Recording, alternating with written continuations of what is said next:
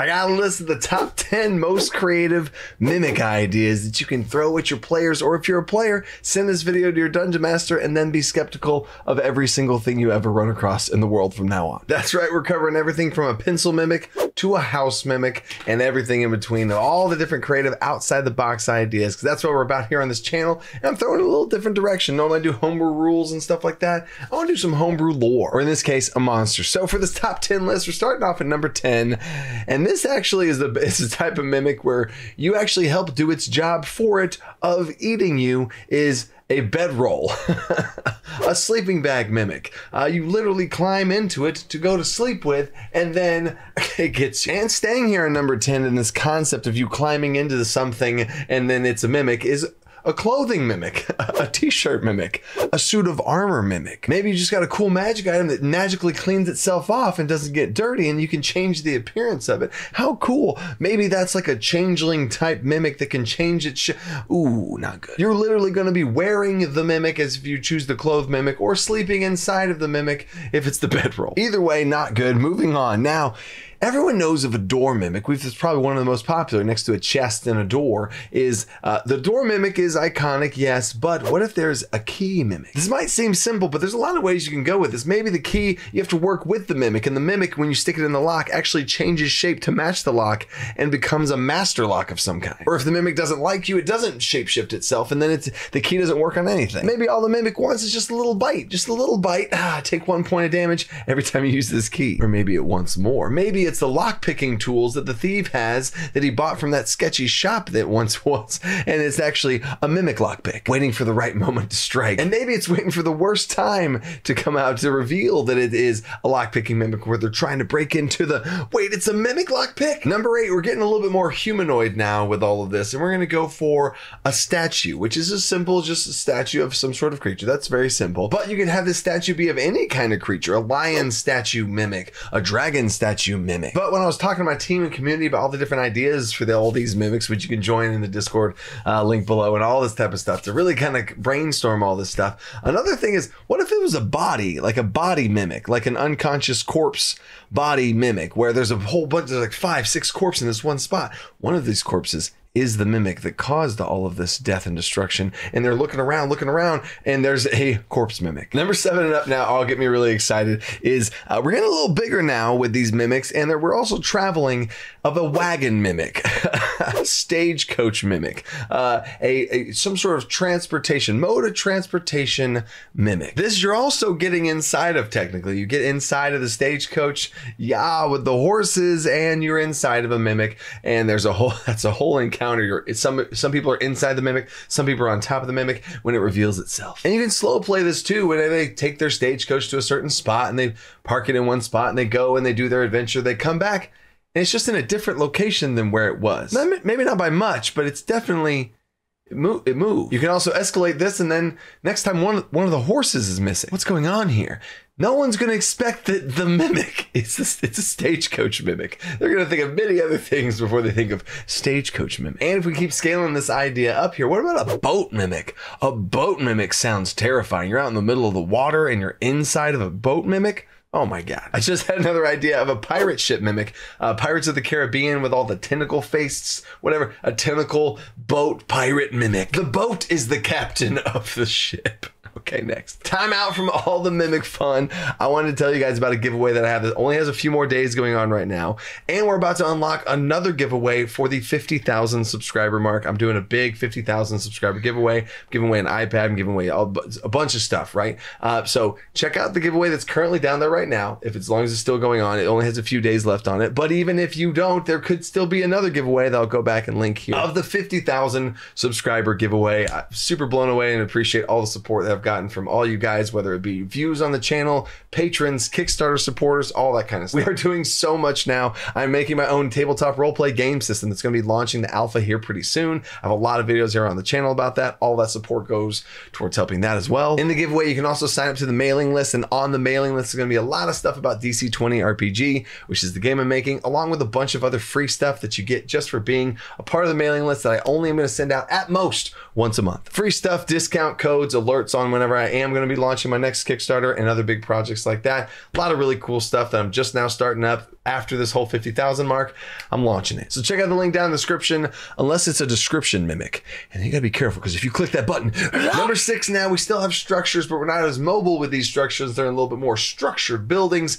A house mimic. Now, a house mimic might sound pretty basic and simple, but first of all, keep in mind, this is huge. It's a very large creature. A house mimic. You're fighting a house. That's crazy, right? So if you want to shrink it down, you could do something simple like an outhouse mimic. And it's just a little outhouse, and you go inside to do your business, and oh, it's a mimic. Look at what would that kind of fight be like? And then if we scale it up, you could do something like an inn, like an actual, the inn of the town is a mimic. What a great location for a mimic to be, of all these people coming inside and sleeping. And if you want to scale it up to really big, you could do a mansion mimic, and oh man, that would be a huge Titanic fight. Number 5, we're gonna calm it back down in size, but keep going cool with the structures thing. I really love this. I don't know why I love this one so much. It's ranking so high at 5, but a bridge mimic. I think it's really cool to have one area and another area, and this mimic is bridging the gap between these two areas.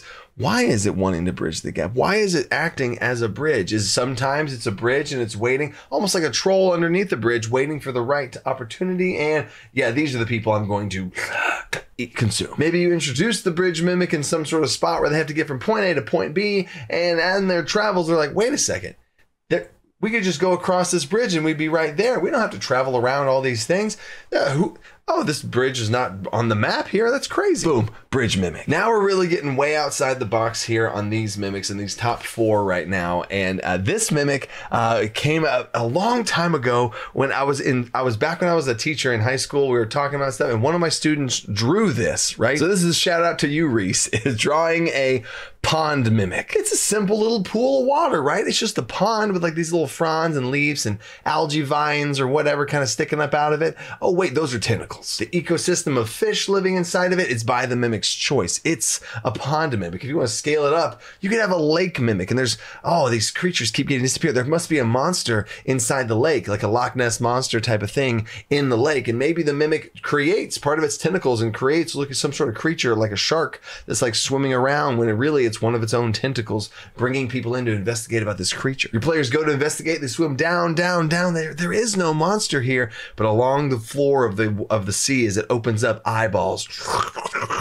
open up, and there's floor full of eyeballs as the reeds and tentacles start to grab them. Crazy. Now for number 3, instead of having a recessed body of water that is a lake mimic, we're going to now change this here and keep with the whole water theme, but go outside. Now it's an island mimic. It doesn't have to be a crazy large landmass, but it's some landmass surrounded by water, and this is just the protrusion of a mimic. Similar type concept and applications towards this lake mimic type of situation. And there's this island where creatures keep disappearing out, or people keep disappearing on this island, but there's a treasure on this island. But maybe that rumor is a complete lie and is just designed to lead people to this island to their death to feed this mimic. These top 2 here, I think, are a notch above all the rest here. These top 2 are crazy, and I really have loved these so much. Number 2 is a prosthetic mimic. Prosthetic body parts of an arm, a leg, however much you want to artificer it to where it moves also, or articulates in some way, or however simple you want to make it. It's just a simple wooden leg, old school prosthetic type of situation. Somebody has a wooden leg that they use. No. It's a mimic. You can go with the dark and monstrous mimics here, and it's waiting just to strike the person it's attached to. Or what if we put a spin on this type of mimic in general? What if we took a spin on the species of mimics in general? What if somebody, whether by magically or naturally, or maybe this is just a different brand of less evil mimics, what if it's symbiotic? What if someone had a prosthetic eye mimic, and without magic or without any sort of technology and science, you have this creature, this symbiotic mimic in someone's eye that's working with them and even connects through a possibly painful process, but then the creature could emit some sort of secretions that numb the pain in some way, and it actually connects to them, and you can see through that eye, possibly granting vision to someone that could not see before. What if they attach to someone's arm and they actually mimic them and mimic their skin, mimic their feel, connect to their nervous system, and they actually have a hand again, but their hand is a mimic, or whatever this good symbiotic version of a mimic is, and you can't even tell. Now, if they rolled up their sleeve and you looked at a certain spot, there might be some sort of attachment situation there, however much you wanted to play that up or down. But man, that's really cool. How did this person create these mimics? Where did this type of mimic come from? Or are they still evil mimics waiting to strike when the moment's right? In general, this thought here on number 2 really took me into such a cool spot in my head, thinking about good mimics, symbiotes, really, like almost like Spider-Man Venom type stuff. How much good could these creatures do medically in your fantasy world, and what could they provide? It's super cool. Love it, love it. Here we are now, number 1.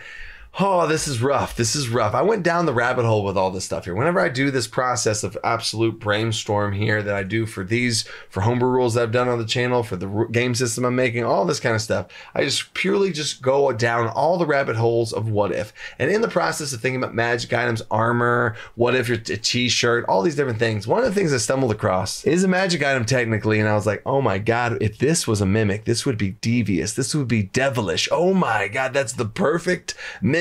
If any mimic wanted to, this would be. So I want you to leave a comment down below what you think this mimic is. If it hasn't been any of the ones I've said or anything like that, I want to see what kind of mimics you have here. There was an honorable mention of a chair mimic, table, furniture. Obviously you have door and chest. A coffin mimic was similar to a chest mimic. You know, you get into a coffin and maybe it eats the dead body inside and that's like its food, but that's weird. Chandelier mimic, cask of ale mimic were some honorable mentions. But the number 1 mimic here that I thought was really devious is a healing potion mimic. In what circumstances does one drink a healing potion? When they're low on health, when they're maybe in a very vulnerable situation, and this healing potion you drink and it is a mimic. So at the time when you're the most vulnerable, it doesn't even heal you. The liquid inside is just secreted from the mimic, which sounds kind of gross now that I said that. But you drink it and you now have a mimic attached to your face at a probably very bad time. Or maybe this idea just came to me. What if the liquid that it secretes, this red liquid that it secretes, is actually a healing potion, at least a little bit. Maybe it's like a very weak healing potion. It only heals for like 1d4, 1d6, something super simple, but it keeps refilling itself.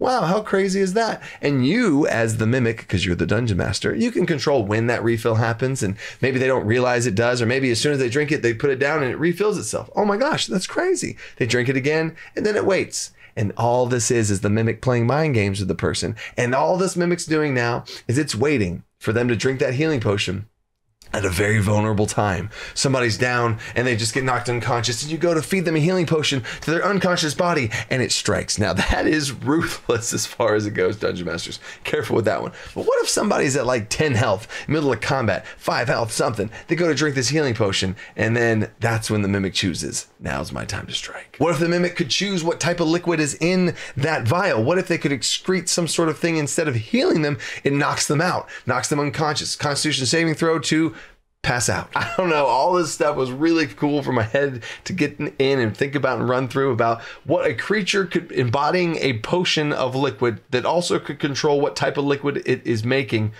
Crazy. So if you like this concept, if you like thinking about this type of stuff, send it out to your friends. Let's have a mimic conversation down in the comments around amongst each other. And what monster would you want to see next? Let me know. Depending on how well this series does, I can do all the stuff. I could do dragons. I could do red dragons and something so simple as that. I could do mind flayers. I could do rakshasas, any sort of creature. What if, you know? What if? I've homebrewed all sorts of rules and now I'm making a full-blown game system, but monsters, lore, all this type of stuff. There could be a lot of stuff here. Let me know what you want to see down there, and until next time, stay creative, think outside the box.